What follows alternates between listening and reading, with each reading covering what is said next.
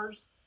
While we are very concerned about the increase, we expect to see increases.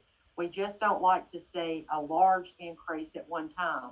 And if you'll remember, I know we've said this multiple times, but our focus is on protecting the hospital and the resources. We can't overwhelm the hospital.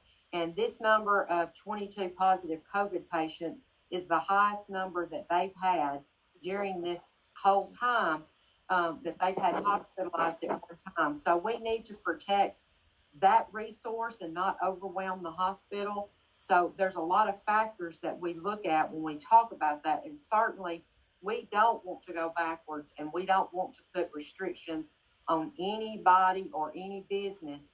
And that's why it's so important for the community to take this serious. Don't let your guard down.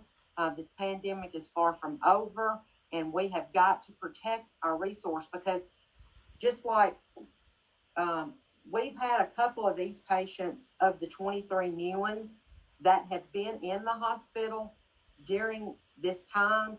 They have since been discharged. So my point is, Jackson General, those 22 patients in there are not Madison County residents. However, they take patients from all around West Tennessee. So it's important for us not to just look at our numbers, but to look at what's going on in West Tennessee and how it affects our wonderful resource that we have in the hospital sitting in our county.